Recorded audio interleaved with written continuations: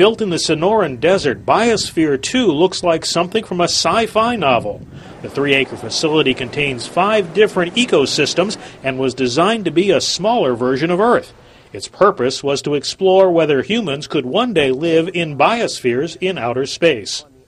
It was built to be a closed system where we were going to learn, how long can people live in a materially enclosed setting? Can they grow enough food to sustain themselves?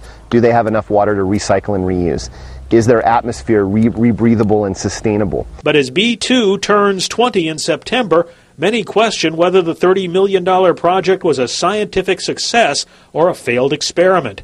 In the early 90s, the original plan was to have 50 missions where scientists spent 2 years living inside B2. But 6 months into the first mission, crew members were already seeing major problems. That's what happens in the Antarctic. That's what happens in space for long periods when people are up there for long periods of time. And that's what happened to us in the biosphere. You break into these really entrenched factions. They're not cliques that, kind of evolve and move. They were entrenched. And even today, honestly, almost 20 years later, even today, those 2 factions have never come back together again.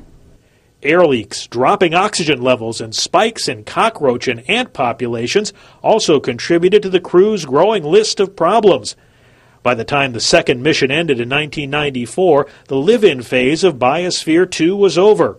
But since then, B2 has not gone to waste. Today, the University of Arizona uses the facility as a research lab for climate change.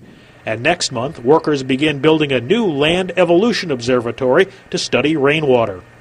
It is now evolved into really a unique environmental research facility. There's nothing of this size or scale anywhere in the world that allows us to control everything from temperature to precipitation to composition of atmospheric gases at a field scale or a large scale level.